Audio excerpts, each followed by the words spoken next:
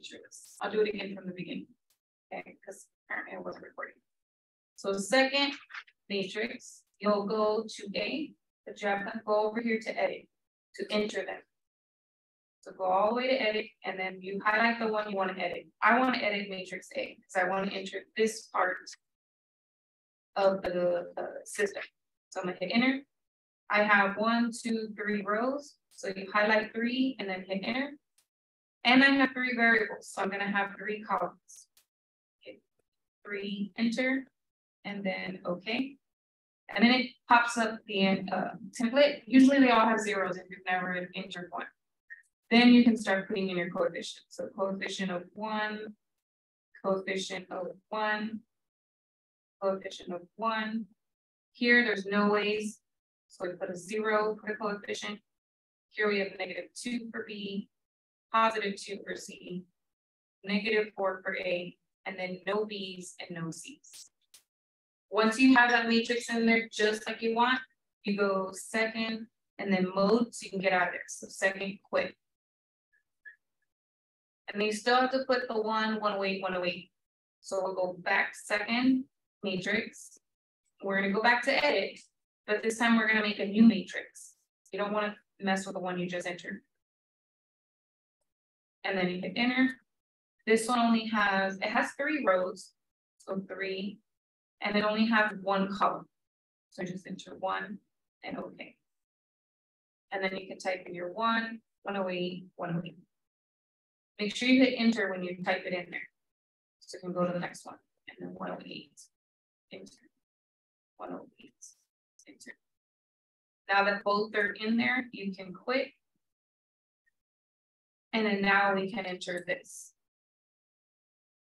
So we go second, matrix 1, second, matrix, move over to math, and go to 3, so you can put inverse.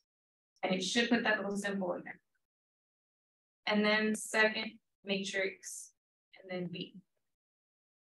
And then if you hit enter, it tells you all the answers. So the top one is A, the middle one is B, and the bottom one is C.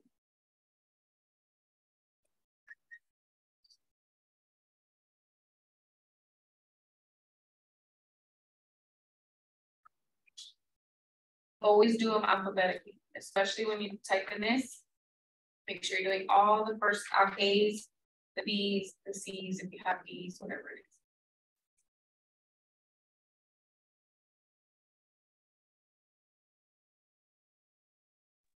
I just wanted to talk about that.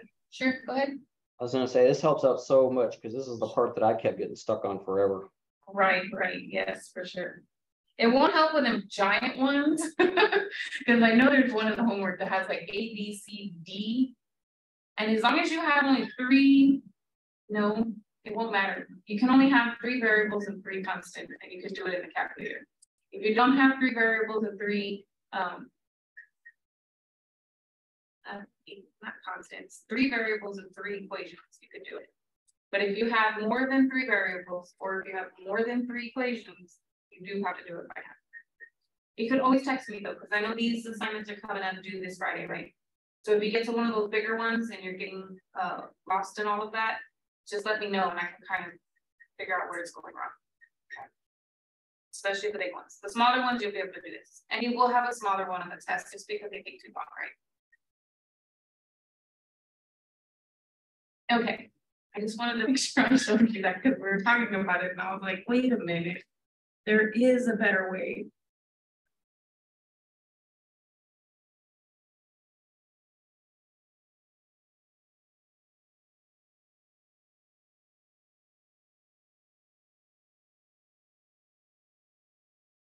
Okay, and that was already one of the problems.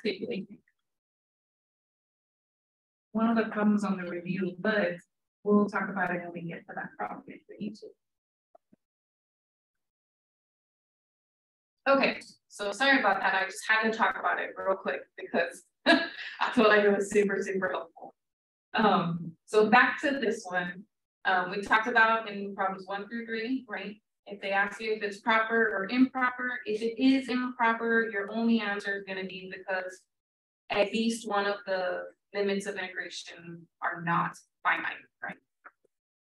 If it is proper, then you're going to select that the limits of integration are finite and that it's continuous. Okay, so we'll start with this one. Now we have integrated something like this. We just haven't done it with an infinity up there in the top bound. So we do have to change the notation of this according to the definitions. Since the bottom one's usually A and the top one's B, we're gonna say B is going to this positive infinity. Okay. And then we'll replace that infinity with a B.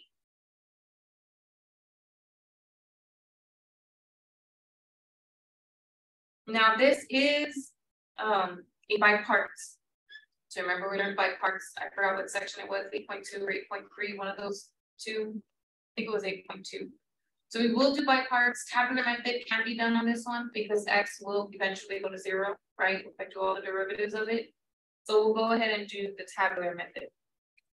So we'll have our U and our W. And let's see, U will be the X. When I take its derivative, I will get 1. When I take its derivative, I will get 0.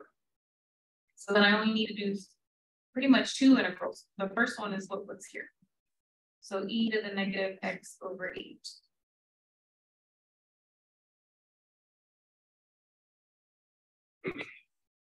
So whenever you take the integral of e, you get the exact same thing, but then you divide by the exponent.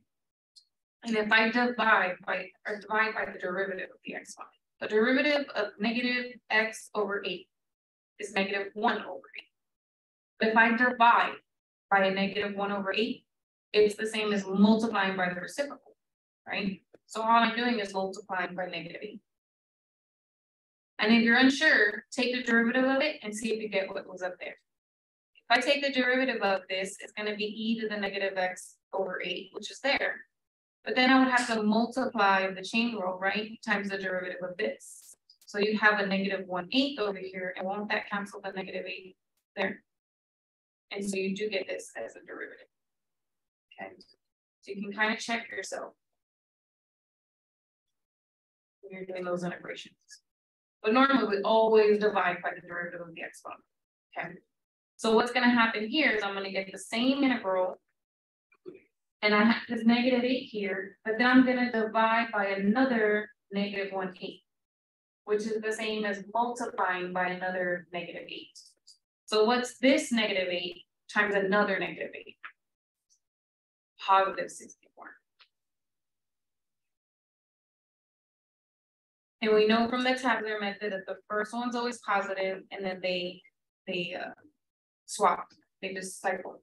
Plus, minus, depending on how far down you have to go. So then we're going to multiply these two together. We'll multiply these two together. And you really don't need to multiply by anything else because it'll just be 0, right? So we end up with the limit as b goes to infinity. That will actually turn into a negative 8x e to the negative x over 8. This one will multiply to give me a negative 64 e to the negative x over 8. And we don't put plus c because we do have bounds. So we do have to plug in our bounds 0 to b. But before I do that, I want to get these in their fraction forms because of those negative exponents. These guys are fractions in disguise. So if I take those negative exponents and make them positive, it's going to force the e to go downstairs.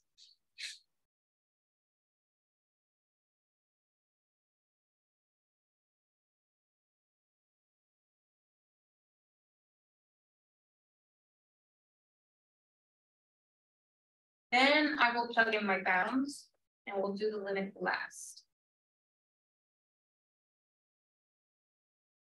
So when I plug in b, this is going to be 8b e to the b over 8. And then b over 8 here.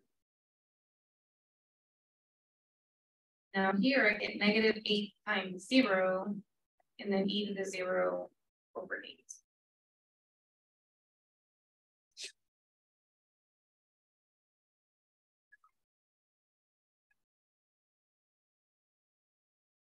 And the only thing that simplifies is that second fraction. This one is just going to stay the way it is.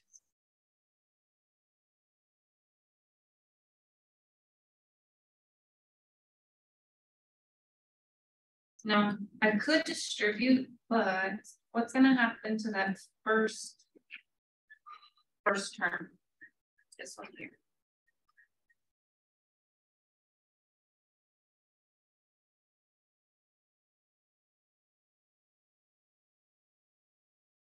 Does it matter what the denominator is? No, because there's 0 at the top, right? The only time it'd be a problem is if you had 0 over 0. That's what they call indeterminate, like you don't know what the answer is going to be. But this one's not, because 0 over 8 is 0, isn't it? And what's anything to the power of 0? Which is 1. So this bottom part turns into a 1, and the top part turns into a 0. So if you have 0 over 1, it's just 0, right? So I don't need to have this third term here. It's just 0. I don't need to minus 0, right? But over here, the same thing happens at the bottom. E to the 0 is 1. But when I distribute that negative, it's actually going to be plus 64. Because 64 over the 1 is just 64.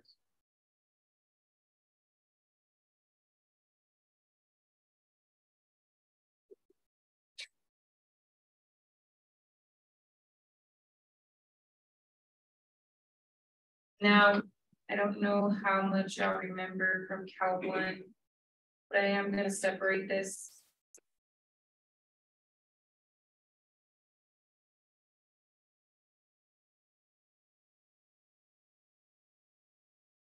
And the reason why is because that first limit requires me to use L'Hopital's rule.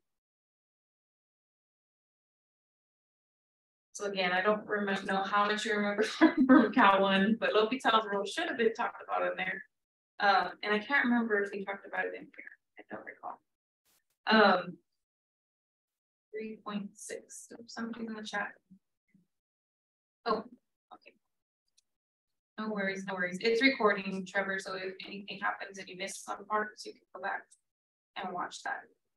So the limit of a constant is nice. It's just that constant. Sure. Sorry, I got kicked off. My laptop just froze, so I joined back over here. Sorry. Sure, no worries. So now here, when I go to infinity, if b is going to infinity, you have p raised to the infinity. That just means it's going to infinity even faster, okay? Because it's an exponential. So if you have 64 over something that's going to infinity, we talked about that, right? The denominator getting bigger and bigger and bigger and bigger, which is making the fraction value get smaller and smaller and smaller and smaller. Eventually, it goes to 0. When you have a constant over infinity, it will go to 0. Okay. The other problem, though, I forgot my little b, sorry. This one here does require me to use L'Hopital's rule. Because if I try to do the giant go away. If I try to plug in infinity right now, you're going to get infinity over another infinity. And that's one of those indeterminate forms. Okay. You can't tell what it's going to be because you don't know which infinity is bigger or smaller or any of that. Okay. So what we have to do is L'Hopital's rule, which basically tells me that this limit is the same exact answer as if I were to take the limit of the derivative of the numerator and the derivative of the denominator. The derivative of the denominator requires us to use chain rule.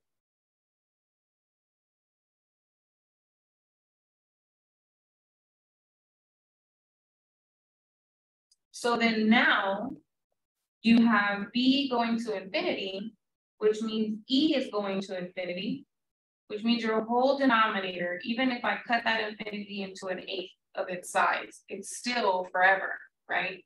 It's still infinity. So this whole denominator is going to infinity.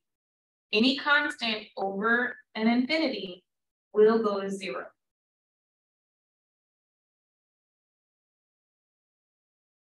So we actually end up with 64 as my final value for the integral.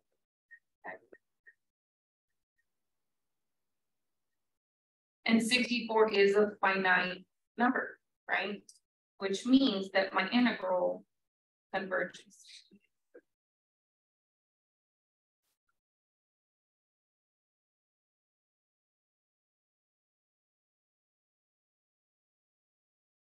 Spilled my coffee all over myself. I smell like coffee. I smell it a little better. Can you say that? Sure. It should be negative a, my times a is negative 64 over e. So e over. If you did that, that's fine. You would have gotten the limit as b goes to infinity of negative 64 over this. Yes. It didn't even matter about that going up there because the bottom is still infinity. And you still have a constant over infinity, which will still go to the 0. But yes, you could manipulate it to look like that. It'll still do the same thing, right? But you can, if it helps your brain, go for it. If it helps your brain to get rid of that 1/8, that's okay. I just said, since this is 1/8, I mean, since this is infinity, even if I cut that infinity into just 1/8 of it, it's still infinity. Because infinity goes forever and ever. So even if I just take 1/8 of it, it's still infinity. Okay.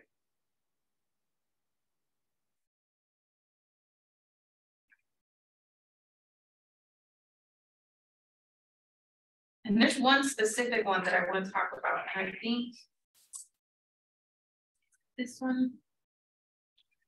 Not sure where it is, this one.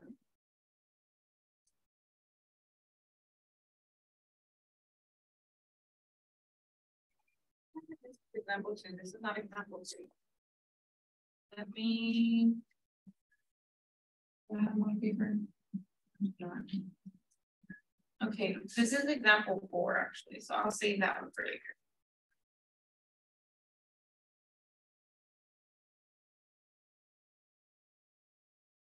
So my second example we're going to do is this one. I saw one like this in your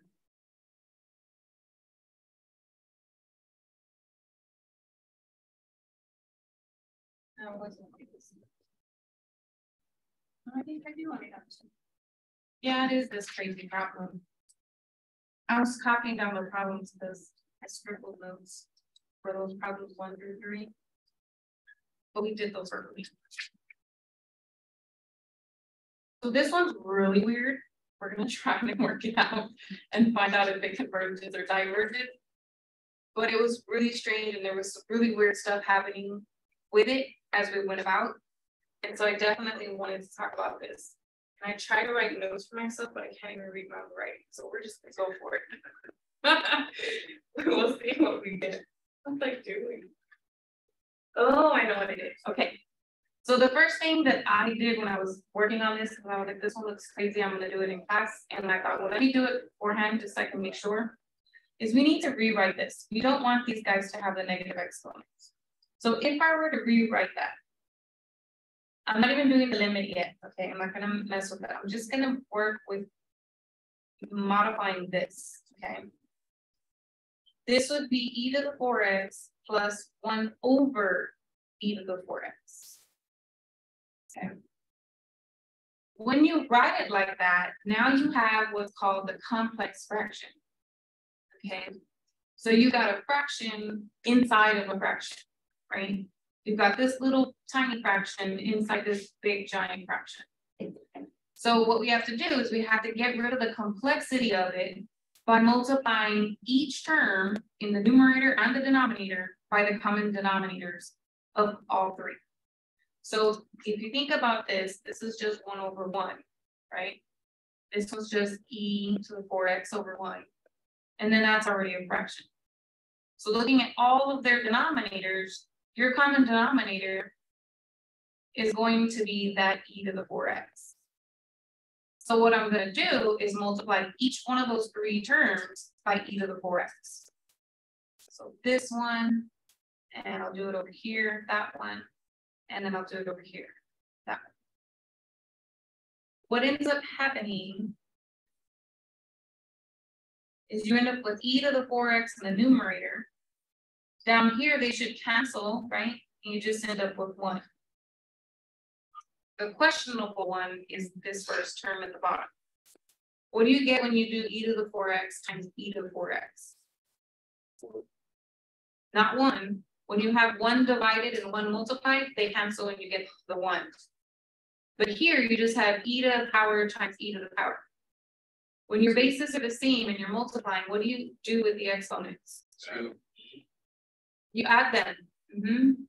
They're not combining one term, we're not adding them. If this was e to the 4x plus e to the 4x, yes, it would be 2 e to the 4x's, right? But you're multiplying them. So if I had x squared times x squared, what do you get?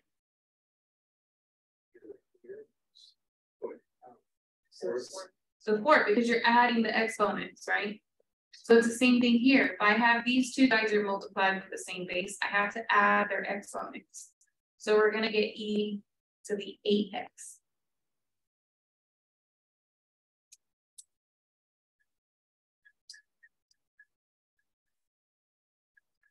And now here I'm gonna go ahead and write the limit because I am gonna start trying to integrate this thing. And it's the top bound again, so I'm using b. And then we change the infinity to b.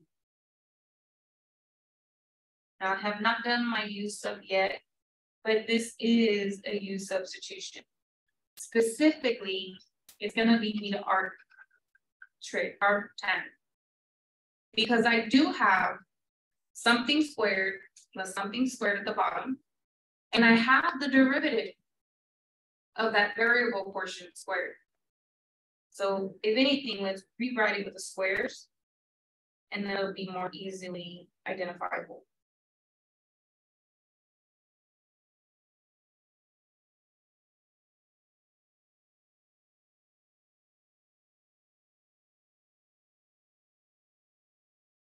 So for the number, 1 squared is 1, right?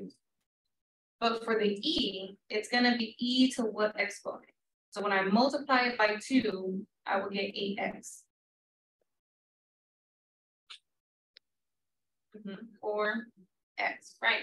And then when I multiply these exponents, I will get that 8x.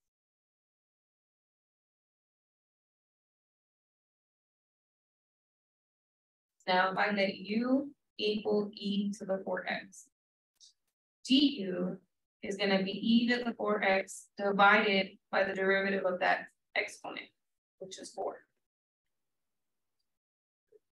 I have e to the 4x dx, don't I? I just don't have this extra 4 constant. So we'll multiply both sides by 4. And now we know what to replace e to the 4x dx.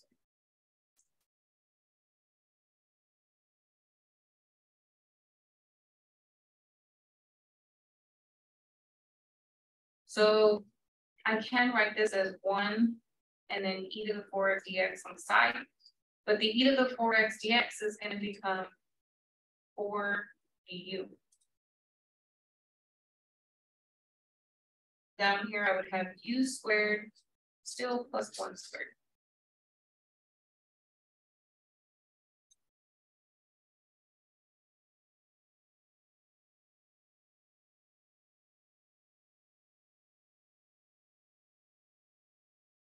Oh, I'm going to actually integrate here.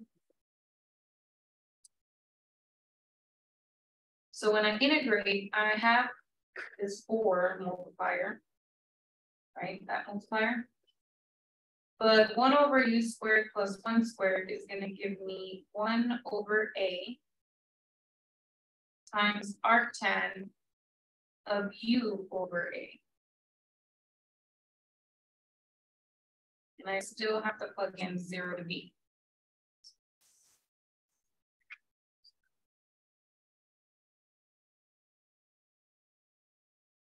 I would like to clean that up before I go plug in 0 and b. So 4 times 1/1 is just 4.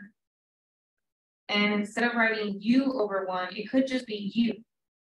But remember, these bounds were for x. So I'm going to back sub what u was. And u was e to the 4x.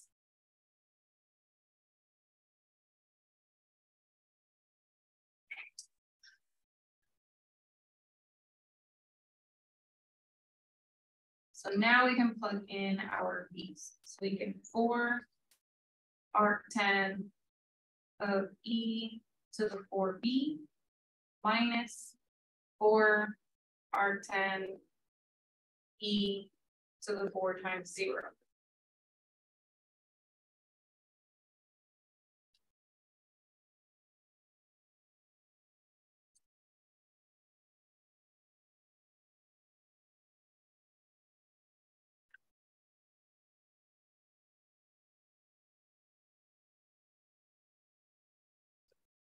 What do I get inside this second parenthesis?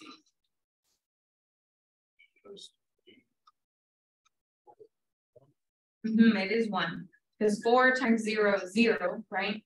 And anything to the power 0 is just 1.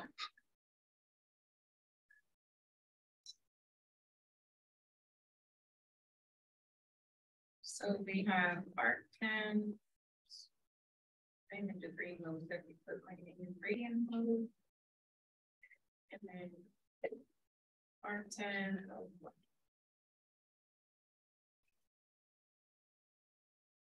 This is the way I do in a calculator.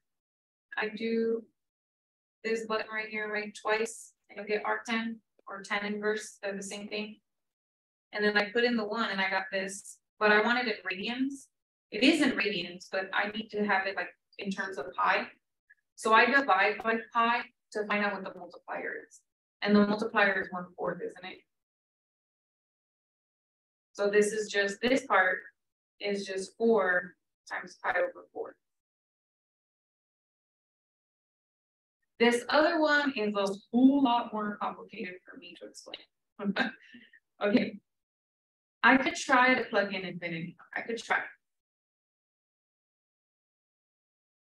If I plug in infinity, it's going to be 4 times infinity. What is 4 times infinity? Infinity. And what's e to the infinity? Anything raised to the infinity power will be infinity. Okay. So this is completely informal. I'm never supposed to plug in infinity, but whatever. I'm going to do it because it's going to help you.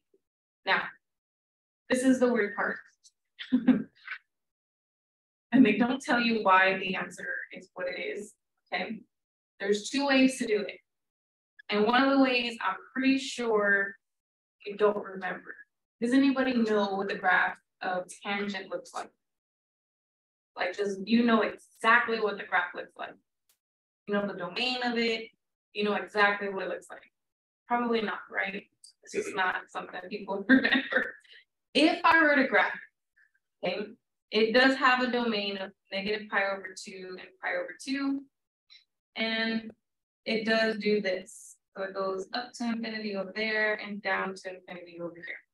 Okay.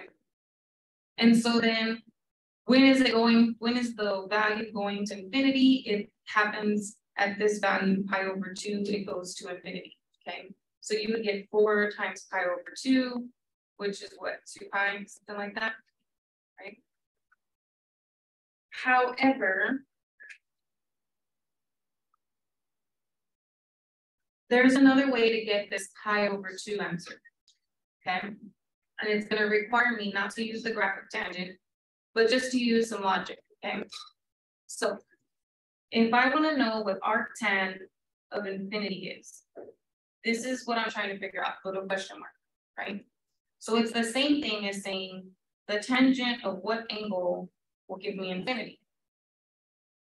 Okay. Now on the graph, you can see, right? On the graph, you can tell this angle makes the y value, the tangent, go to infinity, right? But what if we don't have the graph? Okay.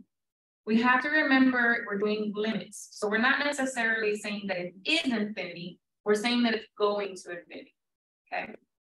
So if something is going to go to infinity, how does that happen? It happens when you get 1/0. Because as this goes to 0, right? As your denominator goes to 0, it means it's getting smaller and smaller and smaller. What that means is when you get a fraction, it's getting bigger and bigger and bigger.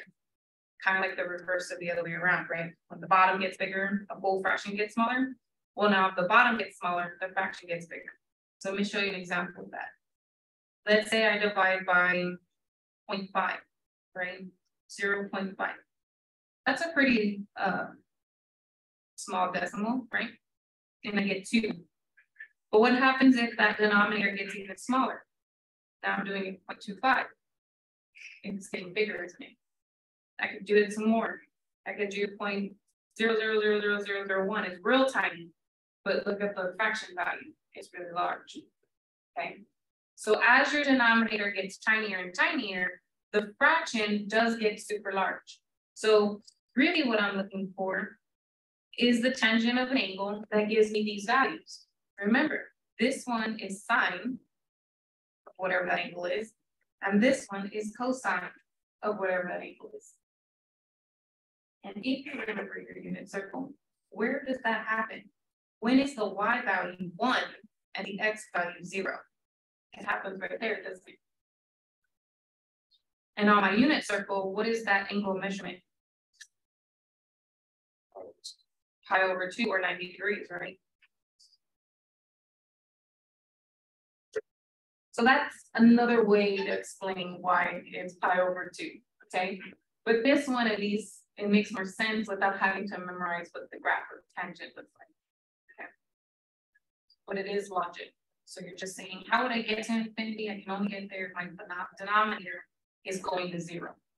Or which value is going to make my cosine go to 0, but my sines go to 1. Okay. So do have this now. This is pi/2. So then what I'm really doing is 2 pi minus pi. And so I end up with pi as my integral. After everything. Not even what I got over here.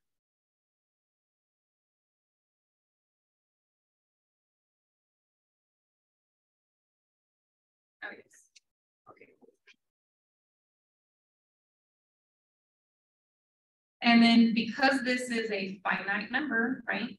It is a number that exists, then that tells me that the whole integral converges. That one was really, really weird. It was really weird. But I wanted to talk about it because if you saw it on your own, you're like, how in the world are they getting pi/2?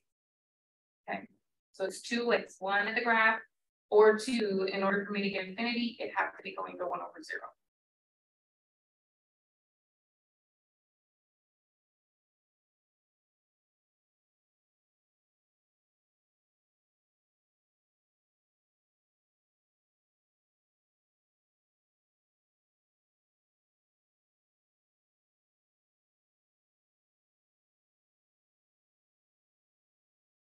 Based on this line.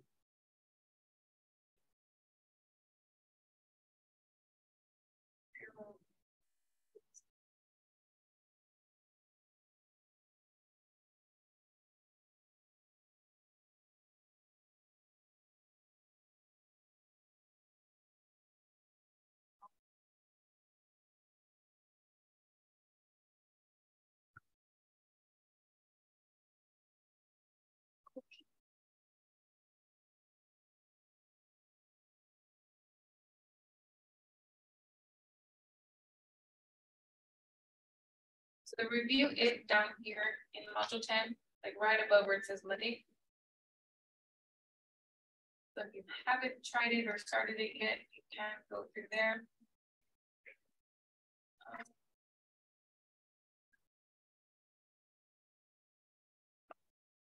Now for the note sheet, this is the same note sheet that you'll see on the test. So it has all of the integral rules, right? All the derivative rules in case you need to reference them. It has that unit circle. It tells you that tangent is sine over cosine somewhere down here. There we go.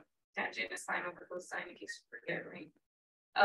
It has those power reducing formulas, right? That we were using in some of those integrals.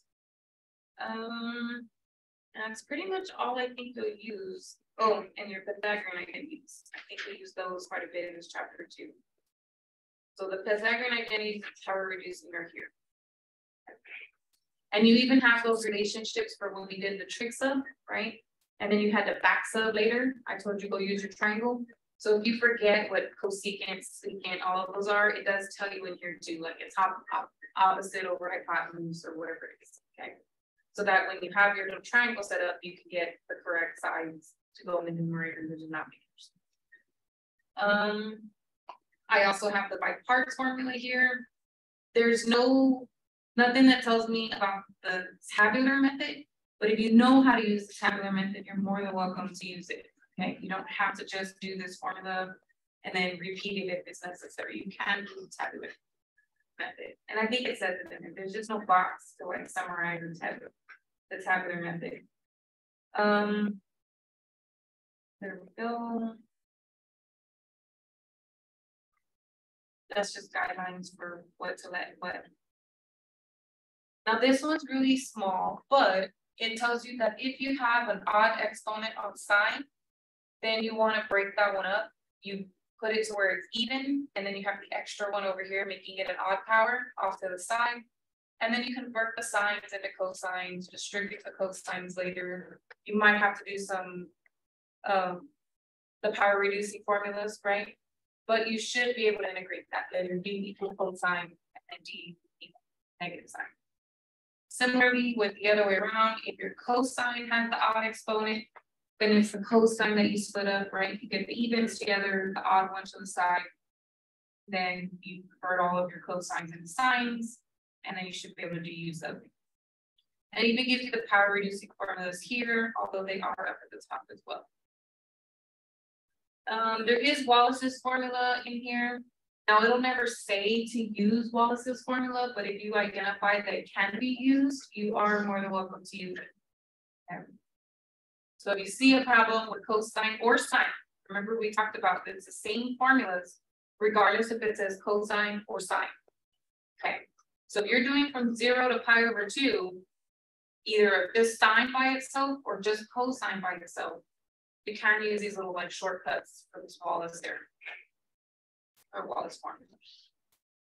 Tangent is and secant or the other kind of situations going on, right?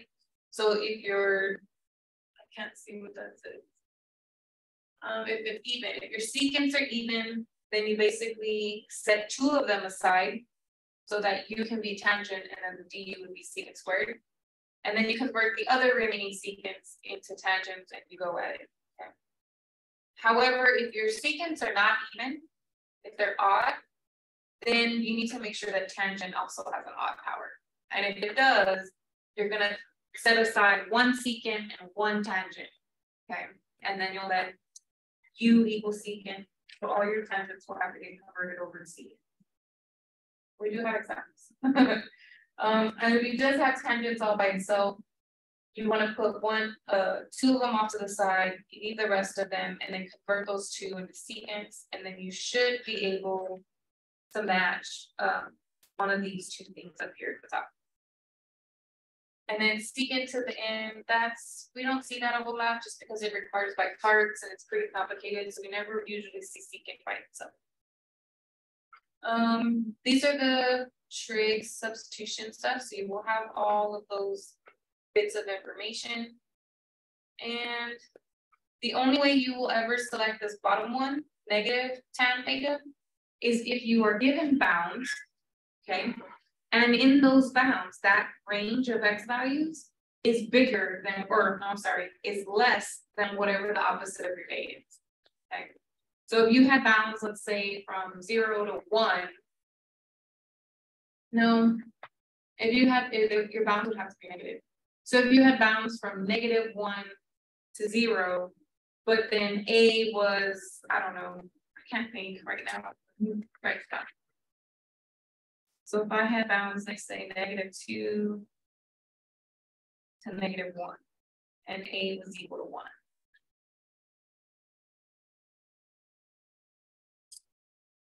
We'll even go to be more sure.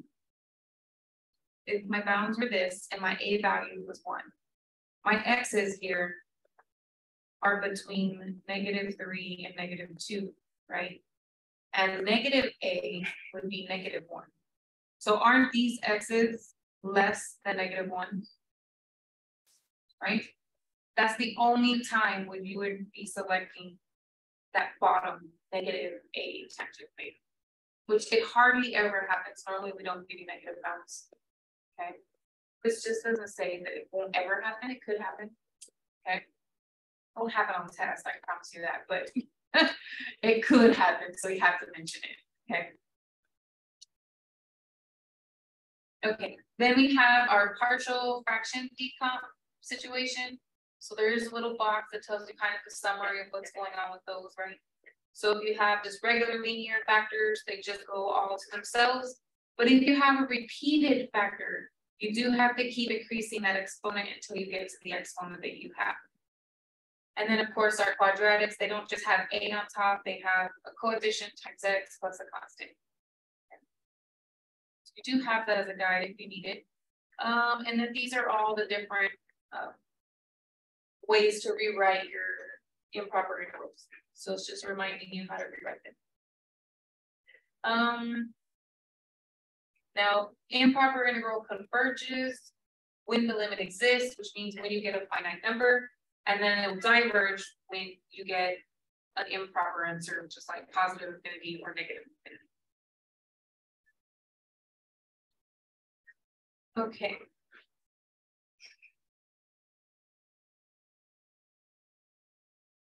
Oh, see, I do see one that could be, oh, and it says use Wallace's, I lied. I didn't think it said that, but it did. I thought I left it to discover, to wonder, but it does say use Wallace's theorem. There's a wrong name too, says Willis.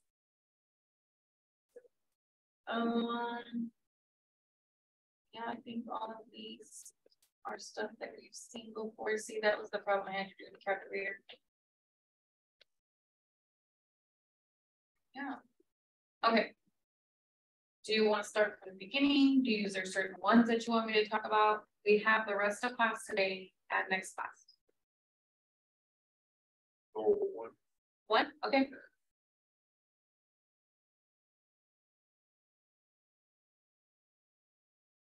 Test 3. I'll write it down and then I'll make the paper bigger. So 0 to 3, 33. And then 6x minus x squared.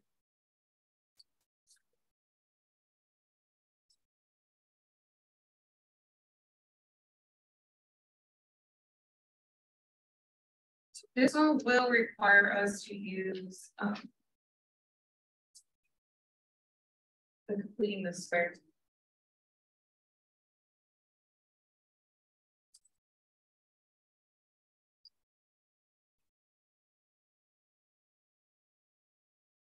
Scribbling down what we have.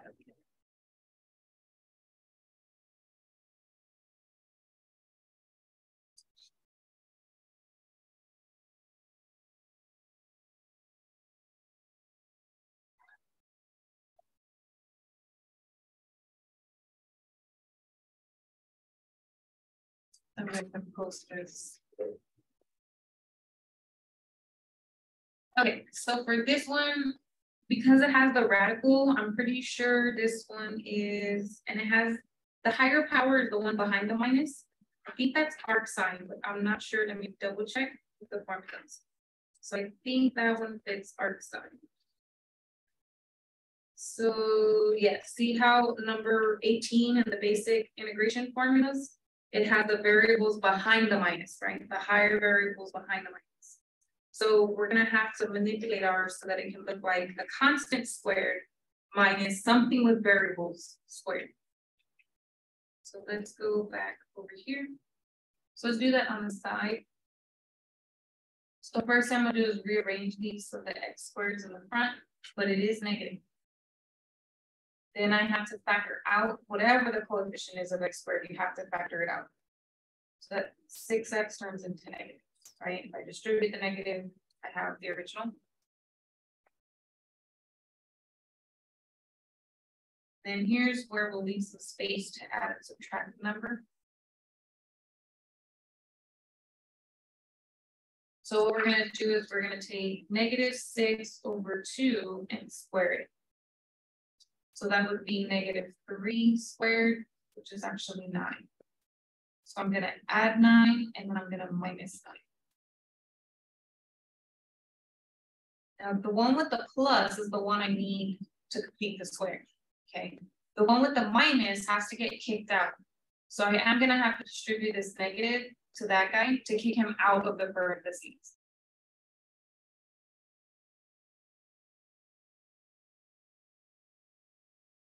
So then over here it becomes +9, and over here I can actually factor this. I want to write that better.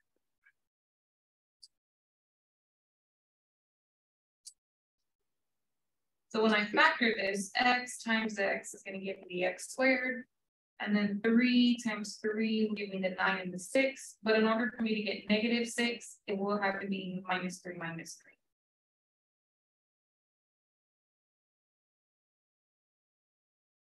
So if I rewrite it as a square, it'll look like that.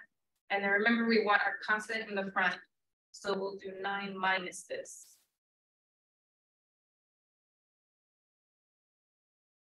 I'm going to take the 33 out because I don't like it up there. But that 6x minus x squared turned into this.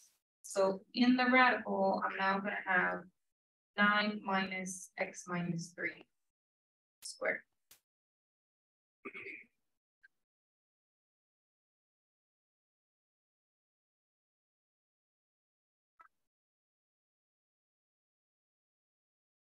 So over here, my a is 3, right? Because 3 squared give me the 9. And then my u is the x minus 3. That's the variable part that's being squared. And if I want to calculate du, it's just going to be 1 dx, or just dx.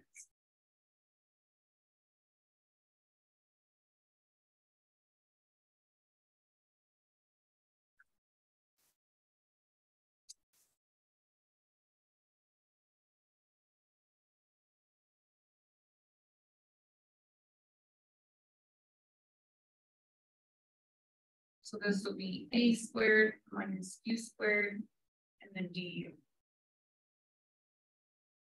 which we know is the arctan. Now the arctan does not have the 1/a in front. It's just arctan. I'm sorry, why am I saying tangent? It was 18, right? Rule 18 is not arctan. Rule 18 is arc sine. And arc sine does not have the 1/a in front. But it does have u/a inside the angle. I just can't plug in the 3 and the 0 yet because 3 and 0 were for x, right? So we do have to back step real quick. So u was x minus 3 and a was 3.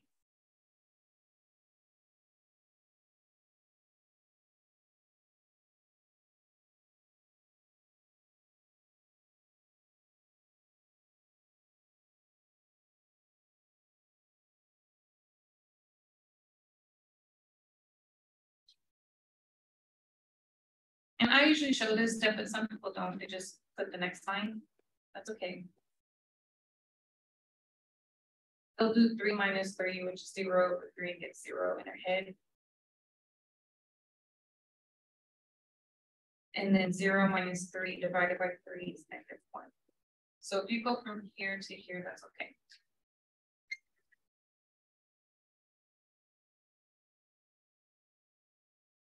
Do have an arc sine button, so I'm going to hit sine 0. And I just get 0. So this is 33 times 0 for this whole thing. And then arc sine of -1 is that, but if I divide by pi, I can get what multiplier of pi is. And it's -pi/2.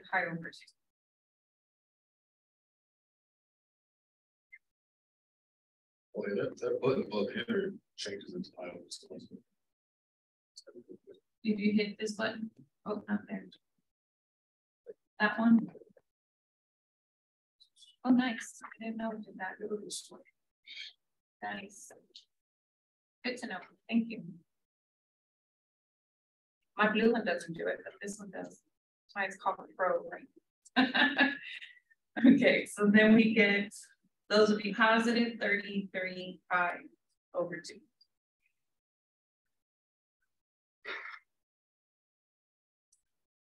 Let me see.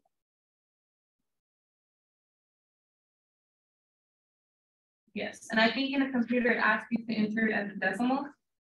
So if I type 33 pi over 2 on my calculator and I hit the double arrow, it'll tell me that decimal. So this actually rounds to 51.836. The 2 will not change. The 6. So this is actually what you type in the computer. Because in all the directions it tells you how to type it. And I think, let me go back to it real quick, but I think it does see decimal. Yes, round your answer to the nearest thousand. So tens, hundreds, thousands, 3 decimal places.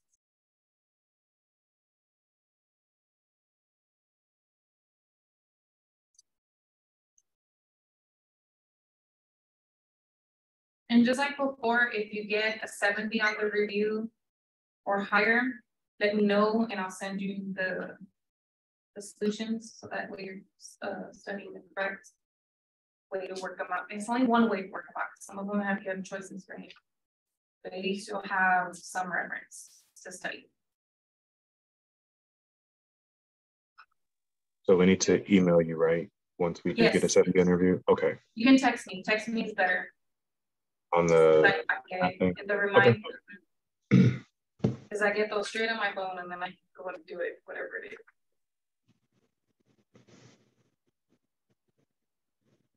I mean, I check my email every day, but not on the weekend.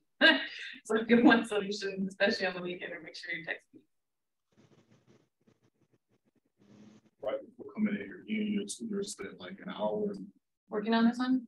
Yeah, we were changing signs and code seeking and stuff. We kind of did.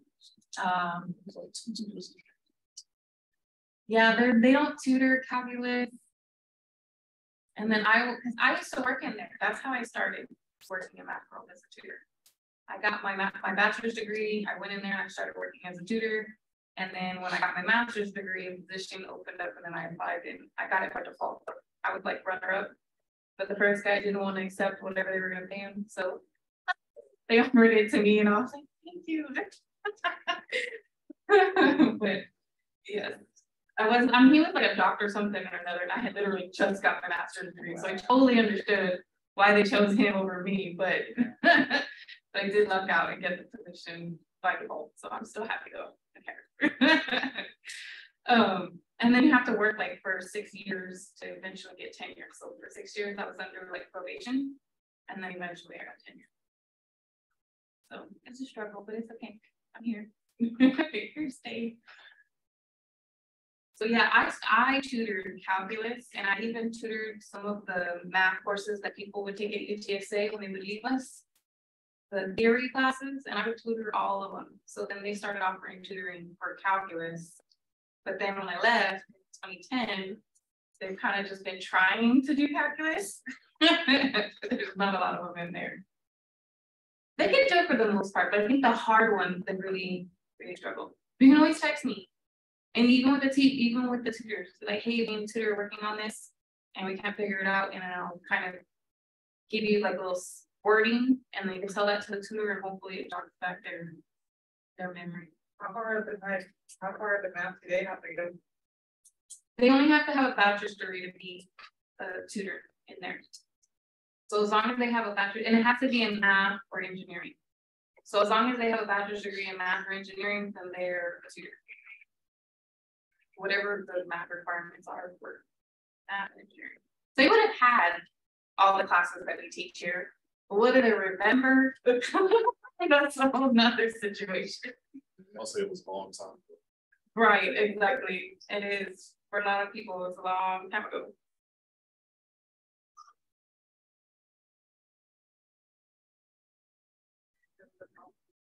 Okay, do we want to do another one? Is there a specific one anybody wants to see? Or do you want me to start them in order and hope that we get to the end? I mean, how do you want to go about it? We have today and tomorrow, so I'm pretty sure if I go through it, we should be able to cover all of them. So you want me to just start? Go on to number 2 and go all the way down. Yeah, that's what I'm saying. Thank you. I needed somebody else to say it, not just me making all the decisions. Okay, let me write this one.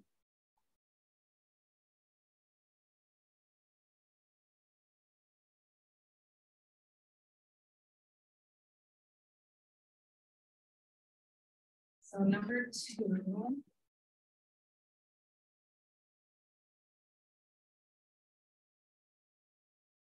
And if you want to practice more of them, I would say go through your homework and try to find some that are similar. You're like really trying to just practice more of the same type.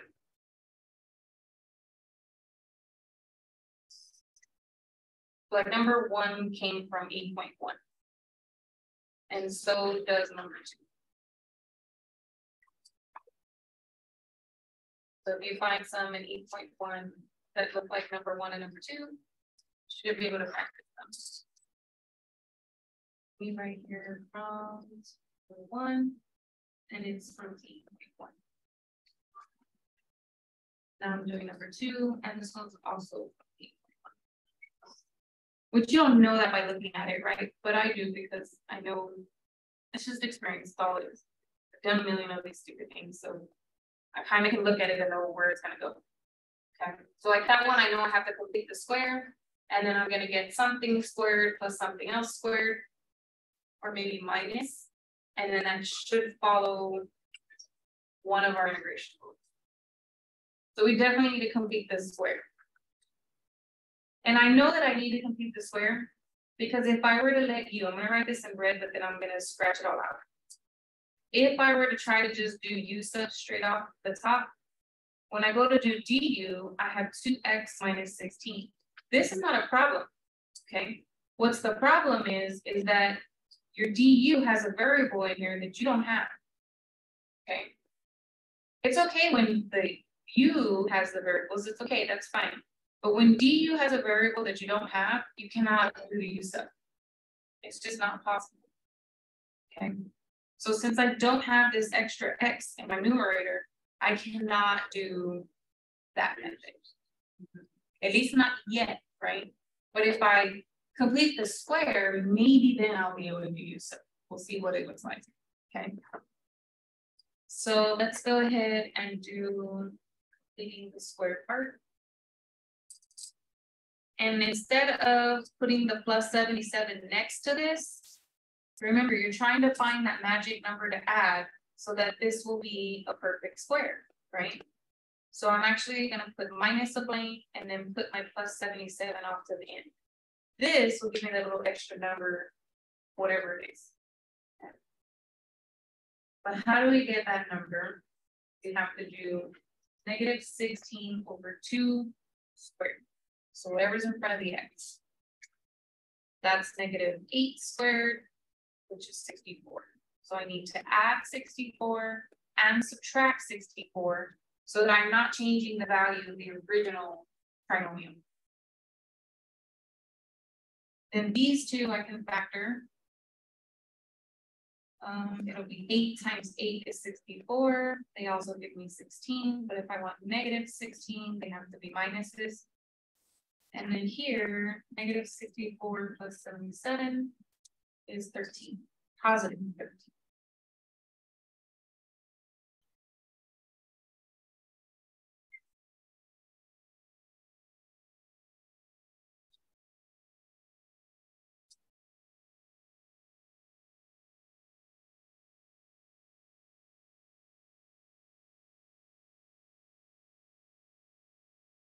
So here, if I let, I think there's a formula. I think this one's the arctech. So let me go look at my little formula sheet real quick.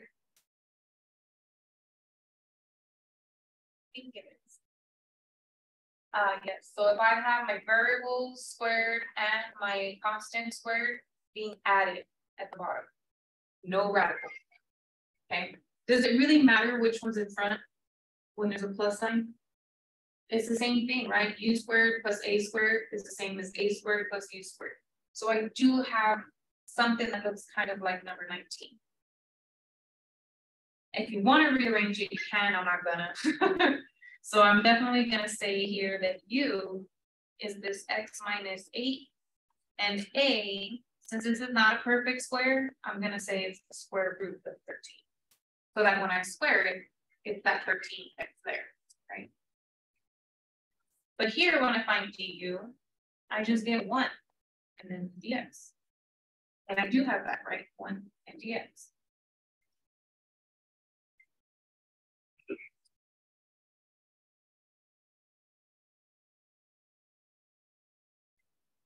So the X minus 8 became the U. The 13 is actually A squared. And then the dx became the du. And according to that formula, it should be 1 over A arctan of U over A. And I do have values, so no plus C. But remember, these are X values, not U's. So let's go put back the U and the A.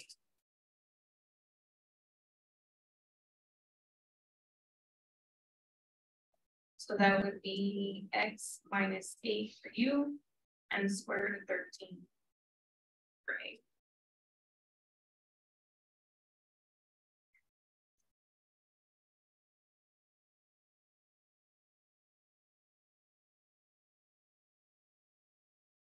So 1.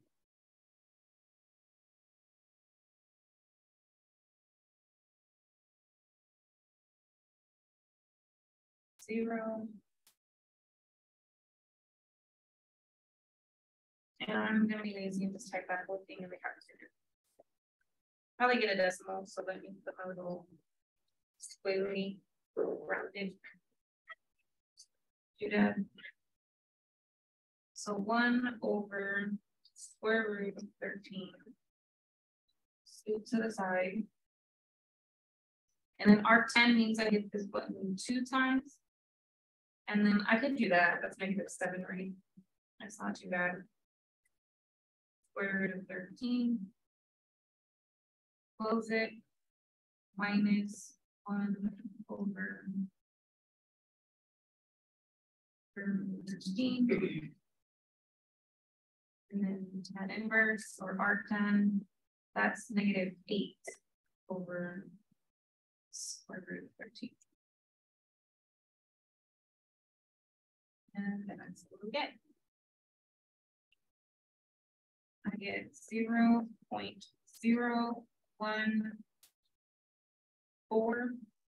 I don't know what it asked me to round to. Check quickly.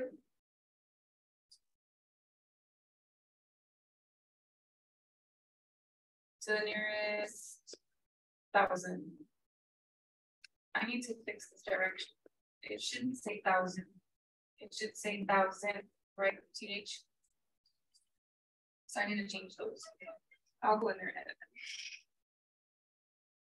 Tenths, hundredths, thousandths with a TH. I have the answers, but I'm making sure they're right. Yes.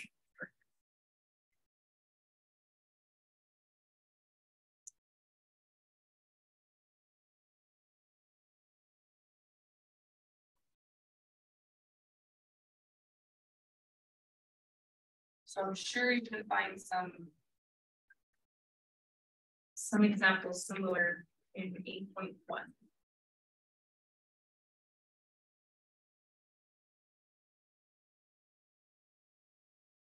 So I know in the previous test, some of you guys have been trying to integrate products without doing use of.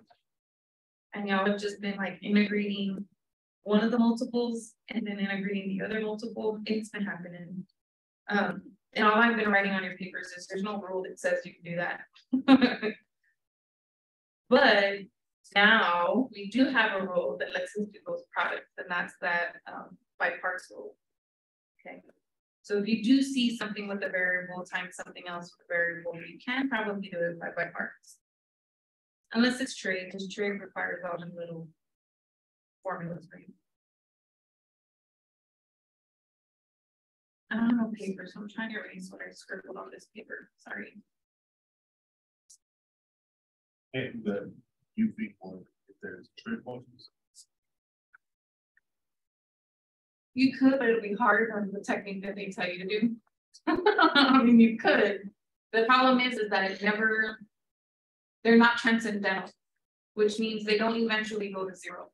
And if you have a trig function on the right for U and a trig function for dB, you could keep taking derivatives and integrals forever and ever and ever, and all they do is just keep cycling around. And unless you do it, remember that one problem we did with secant cubed? Yeah, and then we had to we found one that looked exactly like what we were supposed to be integrating. And so then we moved it over to the other side and then divided by 2. That's the only thing that you can, that's the only way to do those ones with trig. And so for me, they're more of a headache than just following their little trig rules. But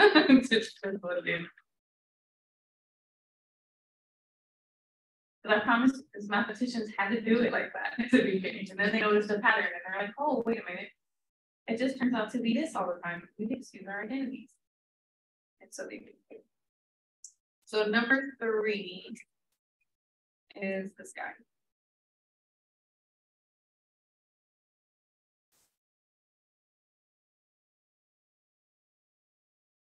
Now, whenever you have ln of x,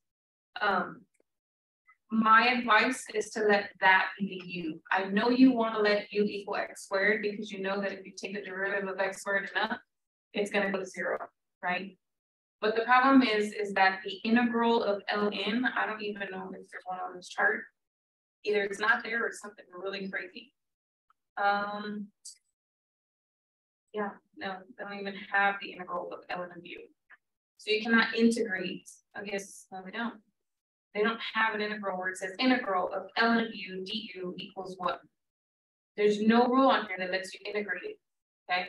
So you can't let the ln of x be the dv because you can't integrate ln of x, okay? But you can take the derivative of ln of x, right?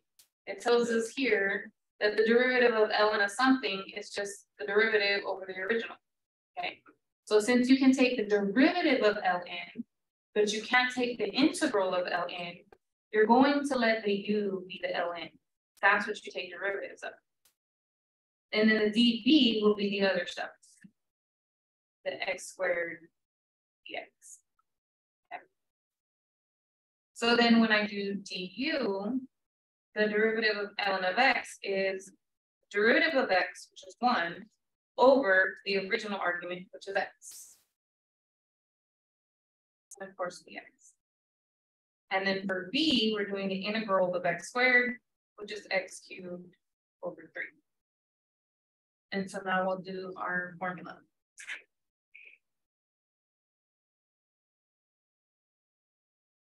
B, I'll put that down backwards.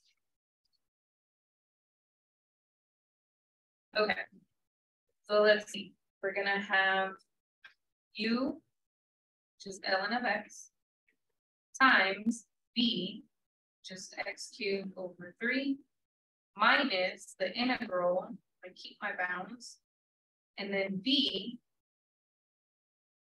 du. Okay, now this doesn't have the bounds, but it should, okay, because we're integrating it with bounds. So these guys will have to get evaluated. I won't evaluate that yet until I know what this is, and then I'll just evaluate every one team. But some of y'all will work on this and work on that at the same time. I don't understand them both, but it's a choice. Okay.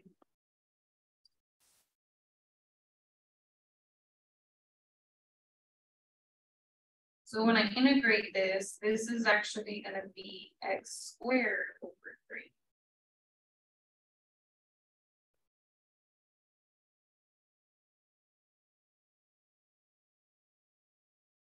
Which is going to be 1/3 times x cubed over 3. Why is it x squared over there again? The x cancels one of those x's. Oh, duh.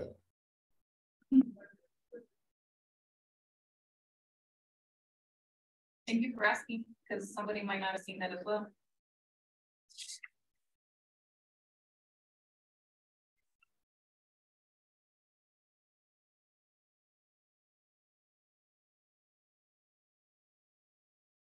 So I'm gonna clean, I don't need to clean it up, I can just plug in E. So I get E cubed over 3 ln of E, and I'll just clean it up now. This will be E cubed over 9. Minus 1 cubed over 3 ln of 1 minus 1 cubed over 9. I just multiply these guys together. So why is it x to the third now? Sorry. Integrating x squared, you add 1 to the exponent, divide by the new exponent.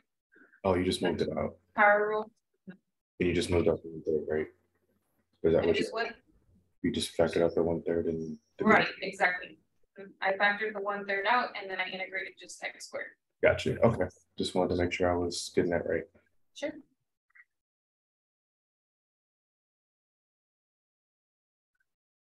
Okay, now what is ln of E?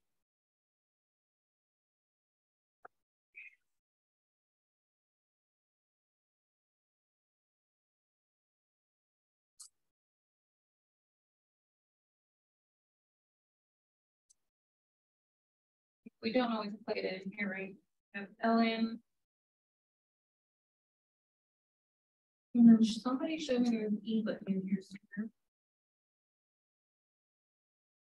It's on the pie. To the fourth button down on the right side. So we go 1, 2, and then we get the E all by itself.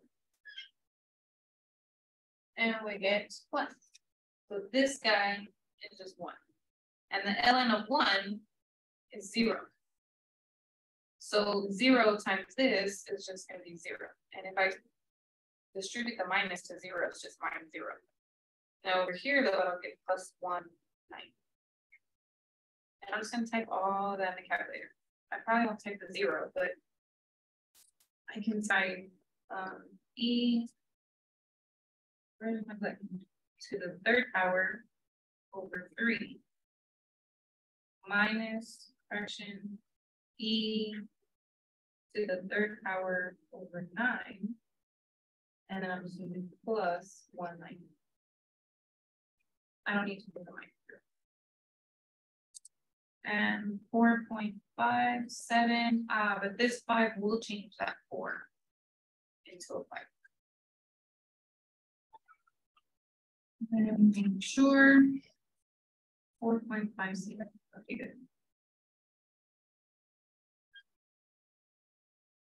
So you probably have 1 or 2 of these in web assignment as well that look like this, where you have x to some power times ln.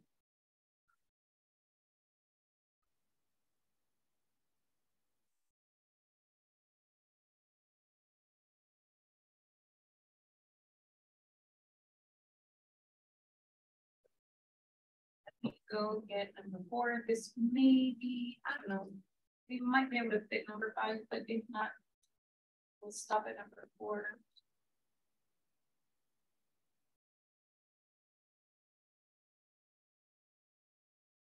See, this one does, I see a 5, that's my direction, very vague, but I didn't, I literally told you what to do. So this one says find the definite integral using integration by parts with the tabular method. So this one is asking for the tabular method. Notice the other one did not ask for the tabular method. Okay. And it says show the integration and the evaluation steps. So I definitely need to see that tabular method, right? So off to the side with e to the x, this one is still this is a different situation than that one, okay? You can't integrate e to the powers. You just get e to the same power, divide by the derivative of the power, okay? So we can do the tabular method with this one. And since this one will eventually go to 0, that's gonna be our u. And then the dB will be this other guy.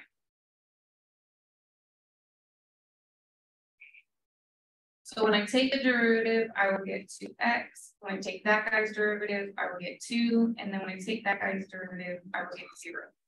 Okay. So I only need to go up to here, because then that will have a multiplier, this will have a multiplier, and this will have a multiplier. Anything else below that is just going to get multiplied by a bunch of zeros. So it's unnecessary, right? Just need to go up to where we get the 0. So if I integrate this, it's going to be e to the 6x divided by the derivative of this guy, which is 6. Then if I do the integral again, it's going to be e to the 6x divided by another 6. But there's already a 6 there. So it becomes 36, right? Because I'll multiply together.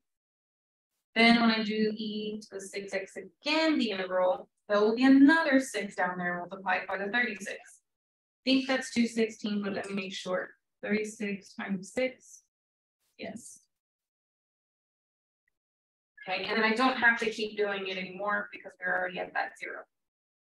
So remember the signs. The first one's always positive, then it just oscillates from there. Negative, positive, negative.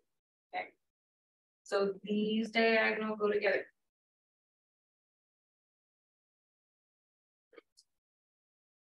So when we get our answer, it's going to be positive. So x squared, I like to put the 6 with the x, but that's just me. Some people just write it x squared times e to the 6x over 6. It doesn't matter. Some people write 1/6 x squared e to the 6x. However you want to write it, just write it. Now here I would do those two minus, but those are going to simplify, aren't they? So I'm actually going to get x over, I think it's 18. Let me make sure because my brain does weird stuff. 30, yeah. I did 36 divided by 18, but yes.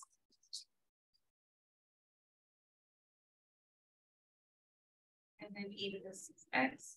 And then finally the last one, 2 over 216 should reduce, and it's 108. So that's a plus sign. And no variable. So it's just 1 over 108 e to the 6x.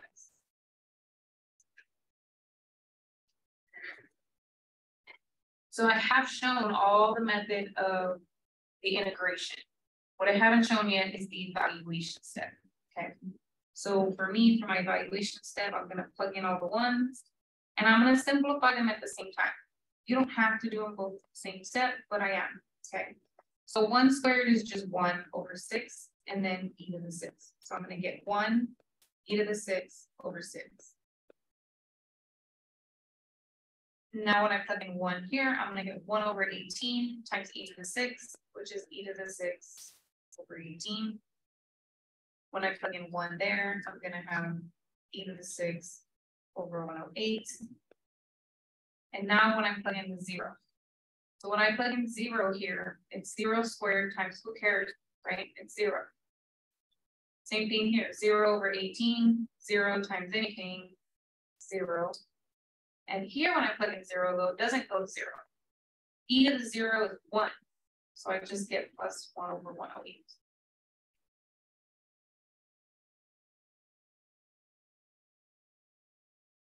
Now, if you have to write the problem, by plugging in 1 and plugging in the 0 and then looking at it and simplifying later, it's totally okay.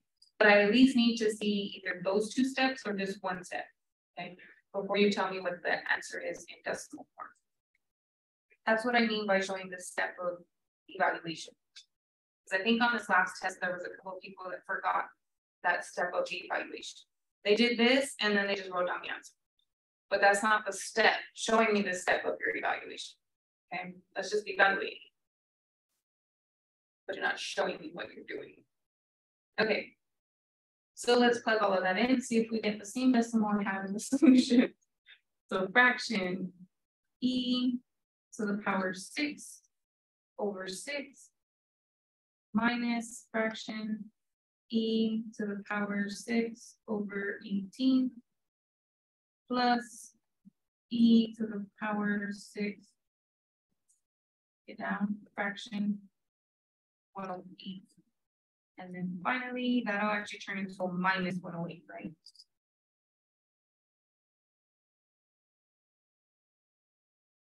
And so we get 48.55, and this will make the 1 go up, so it will be 2. Yes, it is the same.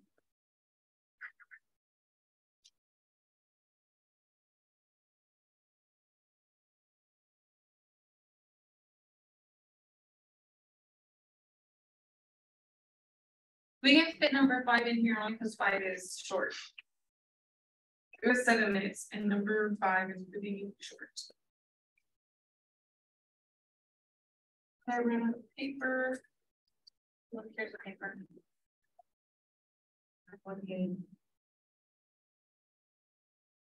So number 5 is actually from 8.3.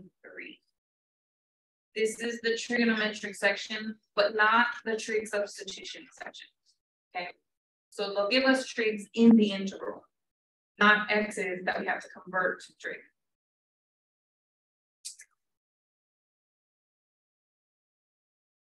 Sine cube and sine. Now, even though the bounds are 0 to pi over 2, this does not fit the Wallace's theorem. Because Wallace's theorem has just cosine to a power or just sine to a power. And here I have cosines and sines, right? So we cannot use a Wallace's. Even though it has those bounds, you might think, oh, I could use it. You can't, because it has to just be one trig function with a power. Okay. And just one term. If I start trying to manipulate these and putting them all into sines, I mean, I guess you could eventually use Wallace's, but use gets there faster. Okay, so here it's already set up for me because both of the exponents are odd. And since cosine is the guy that has the power, I'm going to let cosine be the u. Okay. And then the derivative of cosine has a sine, isn't it? So we already have pretty much what we need for du. So we'll let u equal cosine of x, and then du would be negative sine x dx. Now I don't have the negative, but that's okay. I could just divide by -1, right? And then I get that du over -1 is what will replace sine x dx.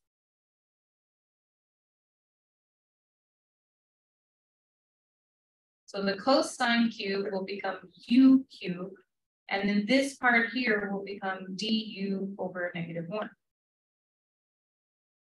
So this -1, I'm just going to pull it out as a multiplier. It's 1 over -1, right? But what is 1 over -1? It's just -1, right? So that's why I have this guy in the front. Now I'm going to integrate u cubed. So using our power rule to get u to the 4th over 4. But remember, these bounds are for x, not for u.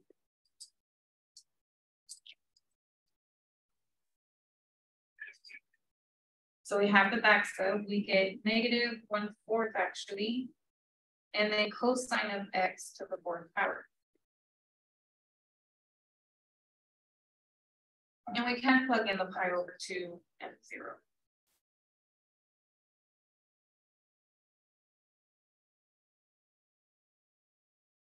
Minus a -1/4 cosine of 0 to the 4th power.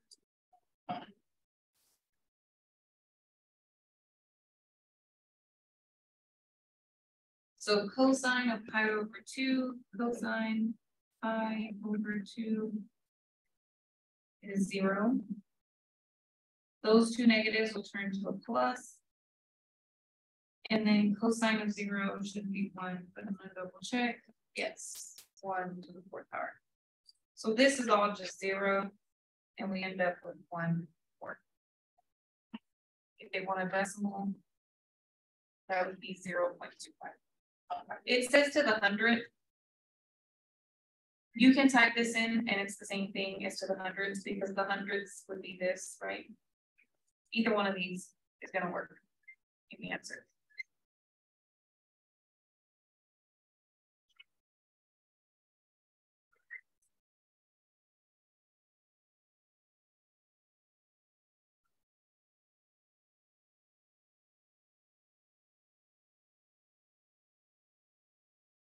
Okay, we're already at 11:48, so I'm not gonna do anymore. But we can continue in the next class. Like, how many are there? There was 15. Yeah, 15. I believe that I should be able to get it all. I only have 10 more to go. Okay, does anybody have any questions for me? I know you guys are gonna ask them throughout, but in case you don't have anything else. If there's no other questions, then you guys are free to go. And I will see you Wednesday and we'll finish up the review. Hopefully, to get through all of it. You guys have a good day. Thank you. Thank you. You have a great one too, Professor.